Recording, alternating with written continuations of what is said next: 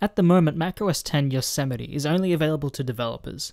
This is mainly due to the fact that it's still rather buggy and it still isn't ready for the public to be using. But if you're like me, you're going to be wanting to play around with it and see what apps work with it, or at least try out the new user interface.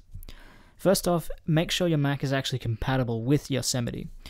Here is a comparison, here is the chart that tells you what Macs are compatible. So if your Mac is newer, or are these models, you can run Yosemite, although I do recommend upgrading to get the full experience.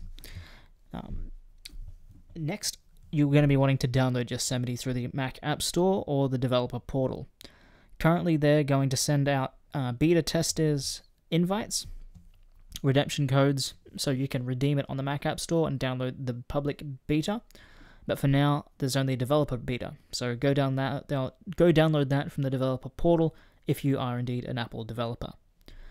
Next, you're going to want to make sure you partition your drive. You don't really want to be installing Yosemite over Mavericks, mainly due to the fact that it's still rather buggy, and you want to just test it out. You don't want to override Mavericks, otherwise you'd be looking at a fresh install if you want to get back to Mavericks. To install it on a partition, so you can have two separate operating systems, one for your old Mavericks, one for trying out new apps and Yosemite, you're going to want to go to your applications folder and type in disk utility, or just go up to Spotlight and type in disk utility. I recommend partitioning it on your local Macintosh HD, just so it's faster. You can install it on an external drive if it's fast enough, although you will be getting slower performance. To partition a drive, click on its top layer. So notice here there's a partition that's called Macintosh HD, that's my Mavericks, and Yosemite Beta 1. I've already installed Yosemite, so I'm just running through the steps. Next, click on Partition. This gives you a graphical representation of your drive, so you can just go ahead and click on plus. Next, you're going to want to make the partition size around 60 gigs or so, just to give you a little bit of breathing room so you can install a few apps and make sure they work. The actual operating system itself only needs around 13 gigs or so, but don't quote me on that. That's just what I've seen somewhere. I would give it at minimum 30 gig. Make sure it's called macOS 10 journalated, and make sure it's actually called Yosemite Beta 1 or something that's easy to understand. Next, you're going to want to copy your install Yosemite application onto your desktop or somewhere that's easy to access, and double click it. Next, click Continue. Read the software license agreement and click Agree. Next, this is a very important step. You're going to want to click on Show All Disks. You're then going to want to select the Yosemite Beta 1 or whatever you called your new partition.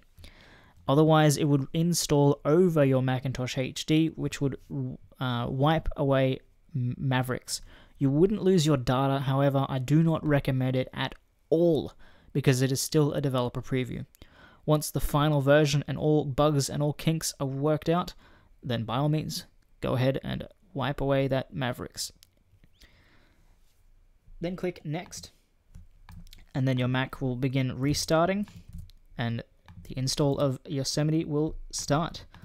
Now, I have played around with Yosemite for a few hours now, and I have just completed a video on my first impressions of Yosemite. So once this video goes up, hopefully the other video will be up as well. So go ahead and click the link down in the description to see the other video regarding my first impressions of macOS 10 Yosemite. I hope this tutorial helped you. Please don't forget to subscribe, leave comments down below if you want me to go a bit slower or if you want me to go more in depth. Any constructive criticism is greatly appreciated. If you want to see any special features in Yosemite, leave a comment down below. Continuity in that doesn't work currently because it's still in developer preview, but the interface and all the new UI and that is slowly getting there. Some things still have a few kinks. Notification centers there, the new dock, the new UI, new Helvetica font, everything is still there. So thank you again for watching. I hope you had a nice day and have fun with macOS 10 Yosemite.